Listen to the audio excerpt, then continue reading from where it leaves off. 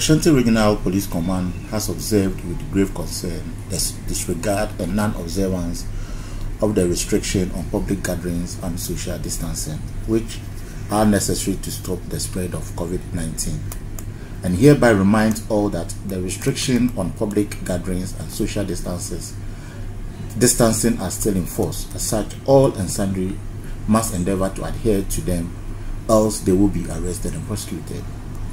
As we approach a long weekend, the command wishes to remind the good people of our region that the suspension on public gathering covers conferences, workshops, funerals, festivals, political parties, rallies, sporting events, private parties, nightclubs, drinking spots, and the operation of event centers, as well as religious activities in churches, mosques, shrines, etc.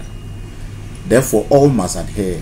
Any person who witnesses that any of the banned gatherings is being held should promptly inform police to arrest and prosecute all persons engaged in the illegal activities.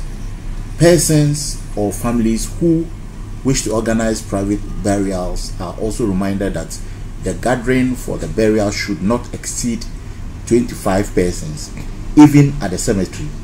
A task force has been constituted to mount surveillance on these activities and arrest those who flout them.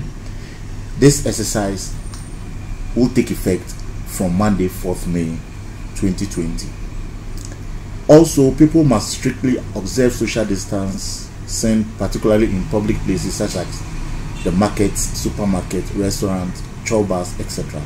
Again, persons in all vehicles, such as private vehicles, trotros, buses, taxis, and motorbikes, must also ensure social distancing protocols.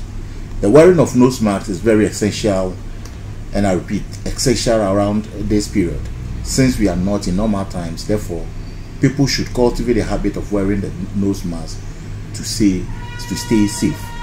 Motor riders are reminded that they cannot carry pillion riders or passengers.